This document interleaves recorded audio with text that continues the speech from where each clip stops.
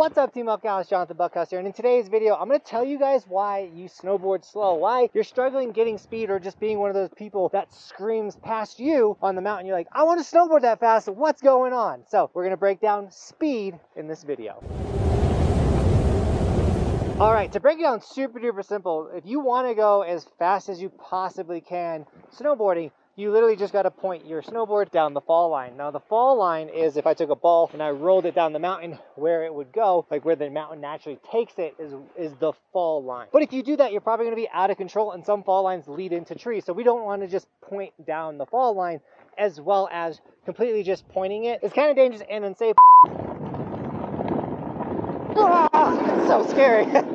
We want to be making turns as well as riding fast. So a lot of you guys are probably S-turning and riding down the mountain, but you're like, why am I going slow? And a big reason why is because you have these big, smeary, peanut buttery turns. So if you are not making a nice thin line behind you, that means you're kind of skidding your turns. And every time you skid a turn, you lose speed. So if you want to turn it on and start riding fast in a section, you need to make sure you're actually carving your board and getting on edge. Now, you're not going to be able to get on the edge of your snowboard and snowboard fast if you don't have an evolution sticker. Now, the way to get an evolution sticker is they're linked in the description, and I've heard you throw the sticker on, you're ripping way faster. Obviously, that is a joke, but it does support the James Snag evolution sticker. But the real reason why a lot of people are struggling to get on edge is because they are in a bad body position. So when we're snowboarding, we want to be in a stacked body position, shoulders over knees over toes. A lot of people are riding with their shoulder completely open. This is the main reason for skidded turns, is this wide open shoulder. So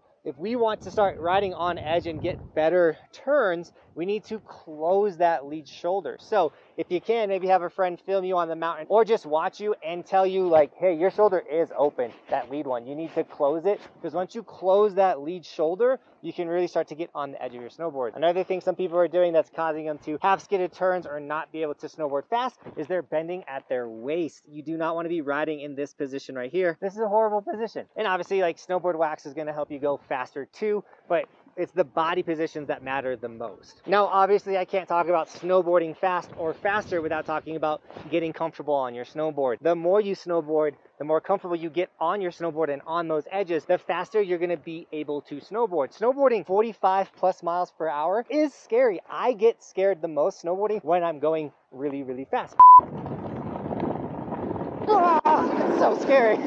Because that's when the chances of big injury, happen. So you need to work your way into being able to snowboard fast. So with all that being said, like, even me, a good snowboarder, gets scared snowboarding fast because it's scary. I have a comfort zone of how fast I'm comfortable going. Some people might be more comfortable going even faster. Some people are maybe below me when it comes to their comfortability on how fast they go on your snowboard. Now, we could get really technical and talk about like snowboard length and other things that can make you snowboard faster on the mountain, but truly when it comes to speed, it comes to your ability. Obviously, you don't want to be riding the base of your snowboard. The less of the snowboard that's contacting the snow, the faster you're going to go. So there's a lot of like nuances to it, but for the average person, the people that watch my videos, I know you guys, I know what's probably slowing you guys down, and it's those smeary, buttery, peanut butter, gross turns that we got to get fixed if you want to snowboard faster. Obviously, too, a really steep hill is going to make you go really, really fast. Now, this was just a quick video to help you guys increase your speed on the mountain. That's actually a really commonly asked question. So ask other questions in the comments below. What else do you guys want to learn? If this video helped you,